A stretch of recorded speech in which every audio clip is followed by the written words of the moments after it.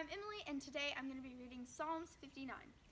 Deliver me from my enemies, O God. Protect me from those who attack me. Deliver me from evildoers. Rescue me from violent men. For look, they wait to ambush me. Powerful men stalk me. But not because I have rebelled or sinned, O Lord.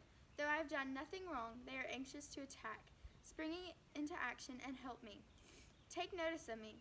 You, O Lord God, the invisible warrior, the God of Israel, rouse yourself and punish all the nations. Have no mercy on any treacherous evildoers.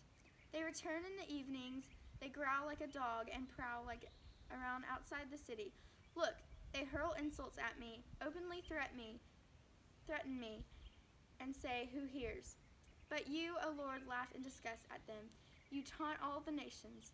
You are my source of strength. I will wait for you, for God is my refuge. The God who loves me will help me and will enable me to triumph over my enemies. Do not strike them dead suddenly, because then my people might forget the lesson.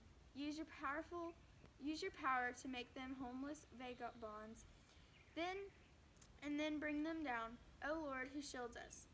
They speak sinful words, so let them be trapped by their own pride and by the curses and lies they speak. Angrily wipe them out so they vanish. Let them know that God rules in Jacob and in the end of the earth. They return in the evenings. They growl like a dog and prowl outside the city. They wander around looking for something to eat. They refuse to sleep until they are full. As for me, I will sing about your strength. I will praise you, your loyal love in the morning, for you are my refuge and my place for shelter when I face troubles. You are my source of strength. I will sing praises to you, for God is my refuge and God who loves me.